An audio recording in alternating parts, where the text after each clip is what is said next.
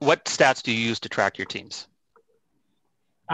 We've throughout the years, we've done a variety of different things. I mean, I think the ones that have been most constant, first is plus minus. I know that in today's hockey world and the big analytics guys tend to poo-poo plus minus a bit and say that it's not a great indicator of much.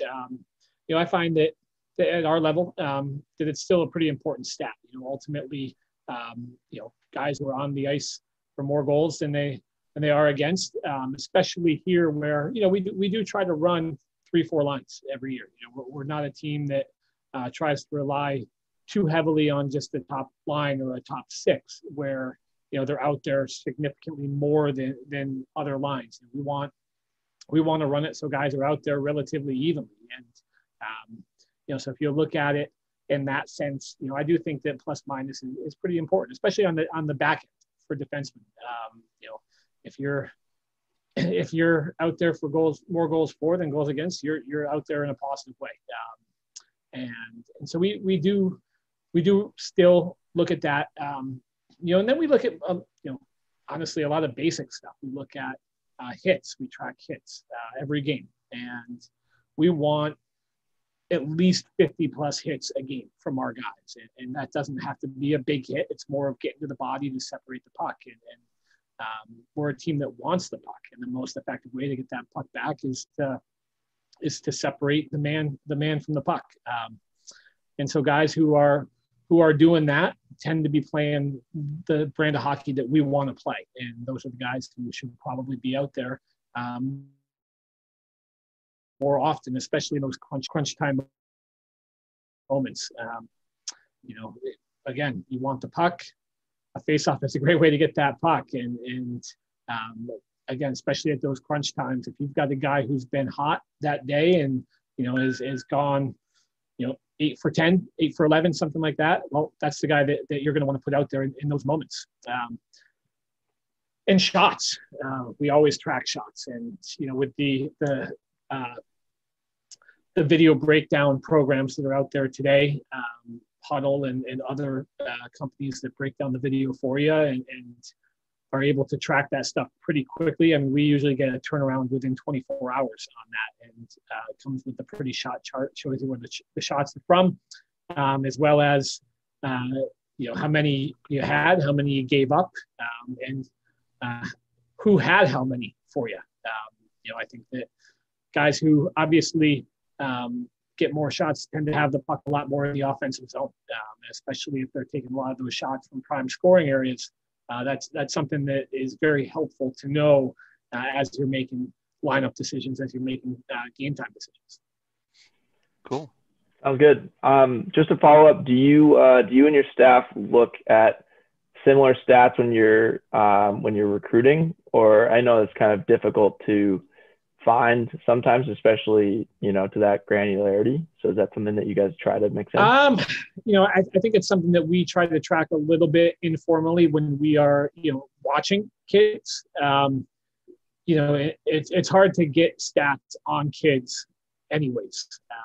Certainly you go to the old school youth hockey mode of points being significantly inflated and not being accurate to begin with. And then just a lot of organizations just don't keep tracking.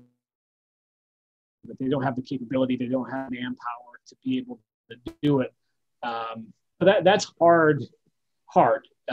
Certainly when we are watching, we're looking for kids who produce in those areas. We're watching for kids who are willing to get to the body. We're watching for kids who have the puck a lot, who win faceoffs, who block shots, who get a lot of shots. So formally, no. And the biggest piece of that is it's just not wholly available. A lot of the recruiting that we're doing comes in the summer. It comes in the fall. It comes in the spring tournaments. And oftentimes you're watching kids where they're not on a regular team. It's just a tournament team. It's a showcase team. But when we do get into regular season stuff, certainly, some of the websites do a good job, like the Tier 1 website does a good job of tracking points and things like that. Some of the high school programs do a good job. So it is something that we will look at in those cases.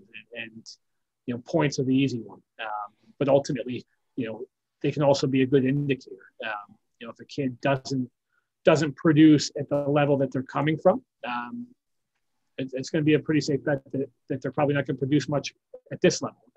And then beyond here as well, if a kid doesn't produce here, it's going to be tough for them to catch on at the higher levels of college hockey and certainly beyond that. Yeah, definitely.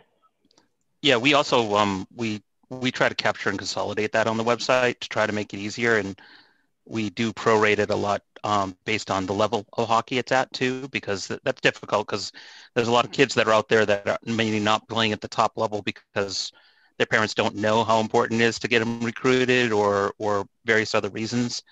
And they put up big points, and sometimes that gets discounted because of the level they're at. So we try to level that off on the website a little bit from, prorating the level as well as the age of the kids they're competing against and things like that. So, but yeah, it's definitely something that we see a lot, and it's hard for you guys to get that information a lot. So, and that's, the other piece of it that's hard is that, especially in 2020, 2021 with COVID and, the inability to actually get out on the road and watch kids live, you're trying to watch these things over video, and gauging the level of play over video is probably the hardest piece of watching video.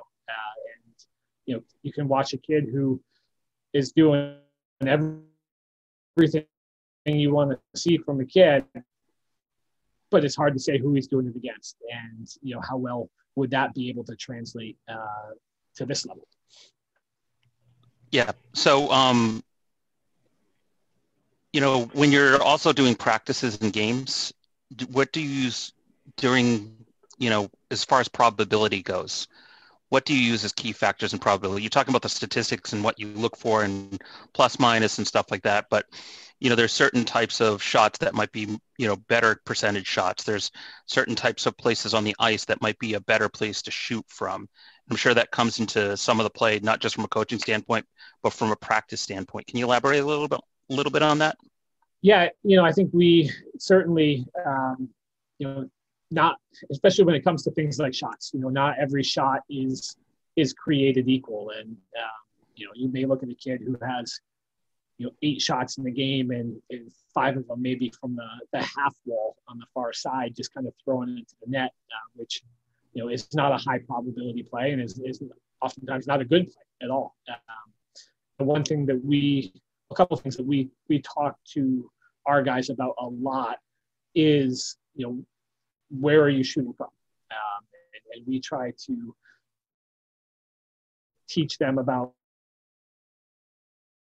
the softer areas, in yourself in the middle of the slot at the hash marks and calling for the puck and thinking that puck's going to get to you and you're going to be able to wind up and blast a one-time game. And it's just not a useful thing to practice per se. We talk to our guys about getting to the higher points of the slot, the tops of the circles area on the outside a little bit, being able to get your sticks in the right lane, knowing where the lanes are and putting your stick in that lane, because that's the pass that's most likely to be able to get through to you. We talk about one-timing pucks and quick releases and things like that, because again, the probability of you being able to get off a perfect shot every time is minimal. But if you get it off quick, if you one-time it, the goalie can't set, the goalie can't get across. You're then putting yourself in a position where you don't have to be perfect. And that then, makes it more likely that shot is going to be productive and not necessarily in the back of the goal, but, that something positive for us can come from that, whether it's a scrum in front, whether it's a good rebound, something along those lines. And we talk, to me, probability as well is related directly just to kind of hockey IQ and figuring out, what's the right play at the right time. You hear coaches all the time that talk about, making good decisions and you've been out, for example, they talk a lot about, you've been out on the ice for a minute, puck's on your stick. you're in the D zone. You've got the lane to get to the red. What should you do? Well, you should get to the red line and get it deep and get off the ice and get some fresh legs out. Well, maybe you have a one-on-one, a one-on-two, a one-on-three. Well, now being able to read that and what is the best outcome for each of those. Early in the shift, late in the shift. You see all the time guys trying to force plays that aren't there. And sometimes it gets through. But, when it does get through, it often looks pretty, right? But if it only gets through 1 out of every 10 times you're doing it, and 3 of those 10 go back the other way, and 6 turn out to be, relatively nothing plays, well, is that a play that you should make? And I think part of the issue that we start to see a lot, and have over the last couple of years, is a lot of times kids are trying to make those plays and trying to do too much because they have the skill to do it, and those are the skills that they're working on all the time with skill coaches and kind of the drills that they like to do on their own when they get puck time or things like that, as opposed to relying on the hockey IQ and making the right play. The right play often isn't the prettiest play, but the right play is usually the best play to make at that moment. Yeah, for sure. You see it at all levels. Like I was laughing the other night in the Ranger game. I don't know what that means. Oh, there goes if you like, Siri. I can search the web for. Watching the Ranger game, the Rangers have a 2-1 lead late, and the Penguins pull the goalie with, just under 2 minutes left, and obviously with the Penguins' firepower, that's a long time to be down 6-on-5, and the Rangers do a good job and create a turnover in the high slot, and Brendan Lemieux, puck on his stick, and to me, watching it, and certainly nor could I ever play at that level. So, here I am, just a talking head a little bit. But to me, there was a lane to that outside where he could have chipped it out to himself beyond the red and gotten it deep or tried to take that D-man one-on-one into the zone and get the empty net that way. And instead, in that moment, he fires it all the way down, trying to put it in the back of the net from the high slot in his own zone, icing. We're playing the Penguins, and Crosby's out there, and Marino and Malkin. Like, that's not a great spot to now have to be a 6-on-5 offensive zone or defensive zone faceoff for you. Yeah, right. Yeah, no. Often it's the little plays that make that make the good teams. It's the Patrice Bergerons that are sneaky. They make the smart play all the time. And those often are the better players. But so just one last statistics based question. Do you find that that you guys seem to keep a lot of detailed stats about your players? Do you find that helps in your discussions with college and junior coaches in helping get your players recruited? I think it does. I think it's also kind of player specific a little bit though. Obviously for the higher end guys, those guys are obvious. Some of the guys we've had in the past, like Cam Donaldson, Alex Jeffries, Gustav Westland, those guys, guys see those guys play, and you don't have to have those conversations at all because their talent is obvious. But for example, we had a kid who graduated last year, David Andrechuk, who is committed to Sanders. And you watch David. In order to really appreciate him, you've got to watch him play multiple times. He can be relied on to win faceoffs. He can be relied on to be in a good position. He sees the ice extraordinarily well. And last year it was great. He made a big jump for us. He put up almost 50 points. Maybe even a little more than 50 points. So he still had a great year, and that jumps off the page. But to me, he's a guy who will, be able to continue to play at college and beyond, because he does all of those little things that when you just watch him once, it doesn't jump off the page. But when you watch him over and over and you start to see the face-offs that he wins, you start to see some of the turnovers he's able to create by keeping his stick in a lane in the D zone and those types of things, you know, that's what will separate him later on.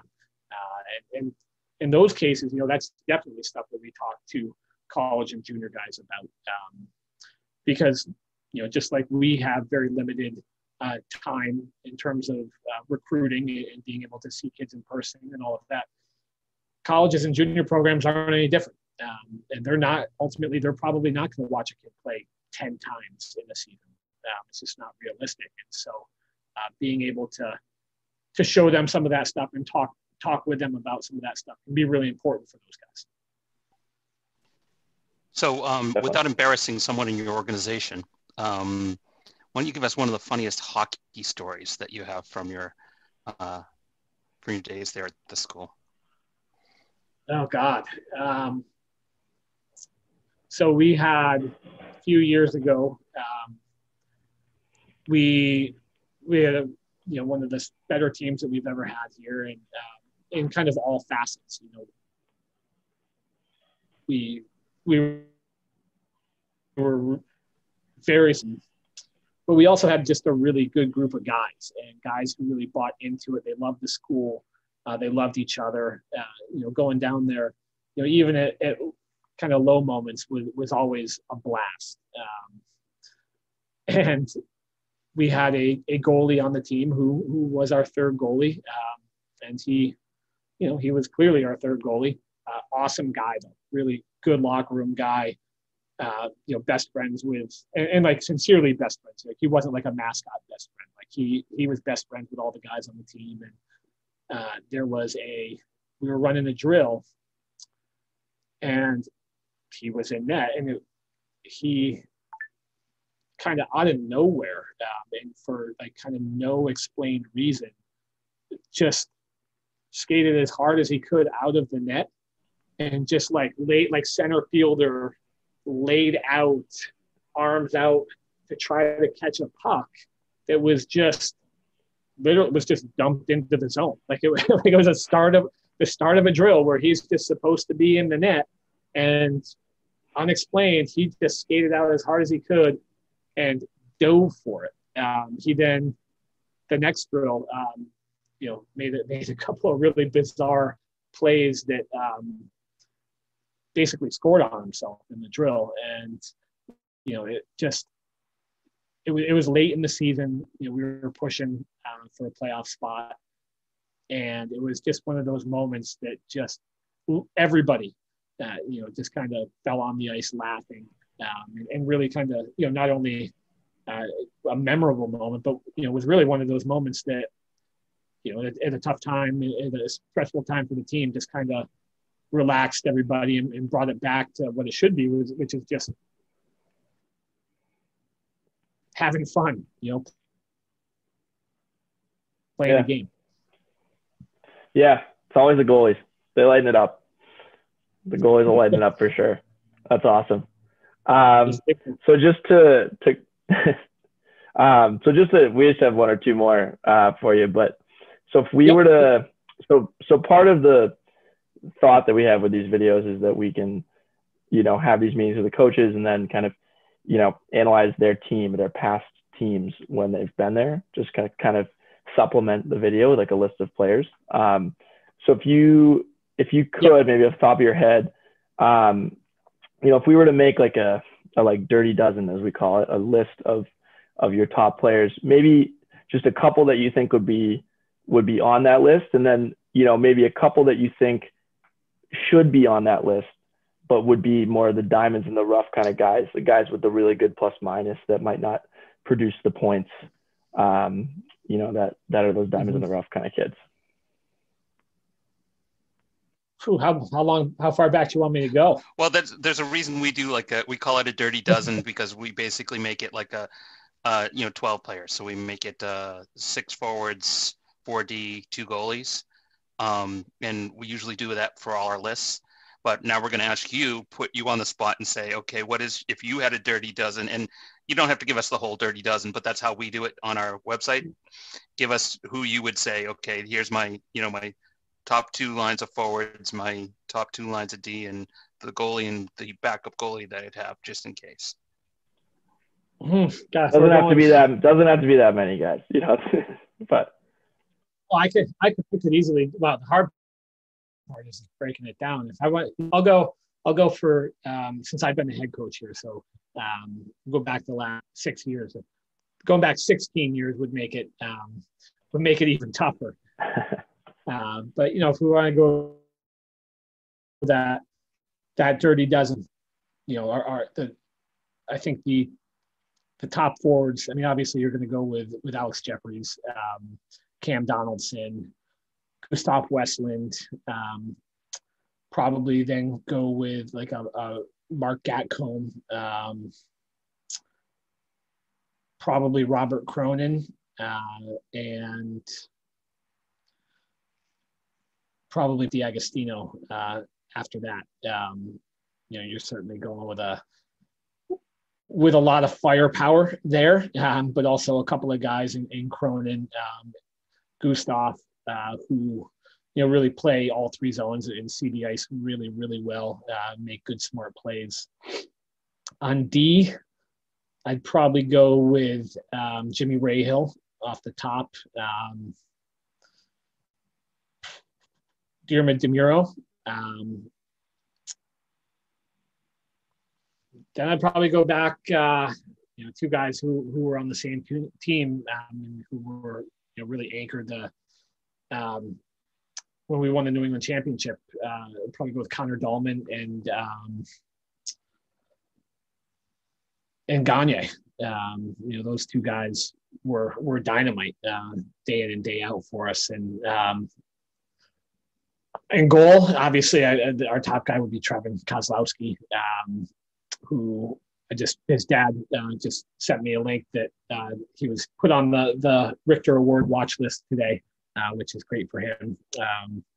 And then I'd probably go. He was only here for 1 year,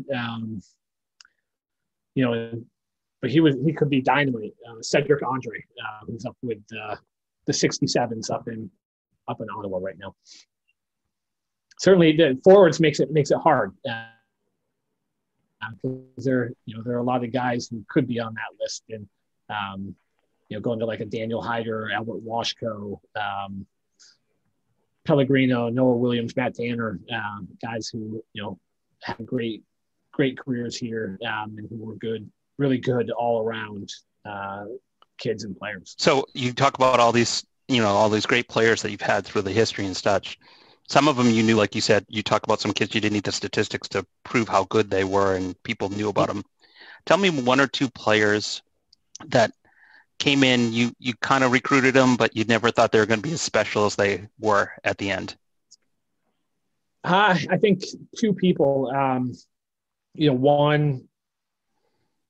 one obvious to me right off the bat, and then the one who won't sound as obvious in some ways, but I think one would be Alex Jeffries, honestly. I think we recruited him for 2 years before he came. And he was actually supposed to come to us the year before he did. And he was supposed to come as a repeat freshman.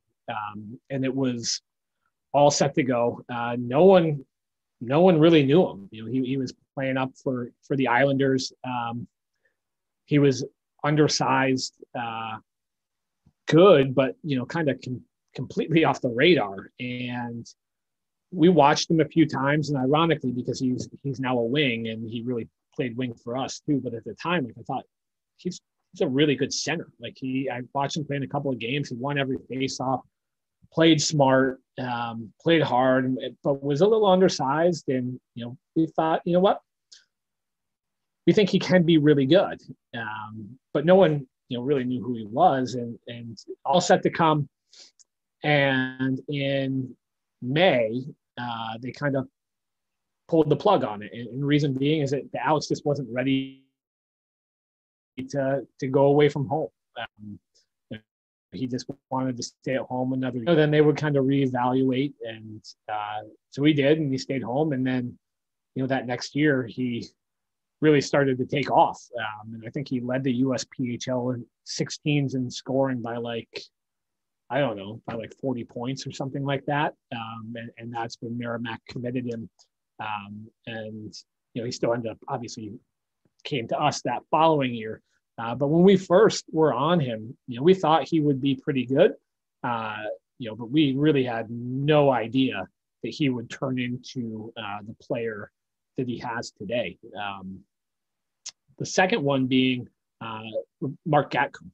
We lost the kid in the summer one year, and we're looking to replace that kid. And Mark kind of came through our radar, and he just played at Woburn High School. He just finished up his junior year there, and was a good player, but another one who was really off the radar. Was never considered like a top kid in Mass by any stretch of the imagination, and never really played for any of those top teams out there. And we watched some video on him. He was a good sized kid. He was a very good baseball player, so we knew he was going to be a good athletic kid. Comes from a really good family. And so, we kind of were like, all right, we need somebody, it's getting late. Let's take a flyer on this kid. And we figured honestly that he'd come in and be a third, fourth line guy year one. And it was our hope that, we'd be able to develop him and to be a real impact guy his senior year. And he came in and just kind of blew our doors off. Really, really strong, athletic, heavy, jumped right into our top six, really onto our top line. I think he scored 16 goals as a junior. His first year with us, put up 25, 26 points, and just was not what we expected at all. And quickly, was a top player in New England, and then, came back here for his senior year and went directly into UConn after that. And, was a junior year there, in his junior year there now, and one of their top guys, which, for the way that the hockey world and youth sports world in general tends to work these days, and you catch on to those guys who are really good when they're young. Oftentimes, some of those other guys fall through the cracks, and for Mark could have been one of those guys. And lucky for us, he came through to us and became, a really, really good player and a really good kid for us. It's easy. Talk about hockey, talk about your own kids too, which always a good thing to talk about.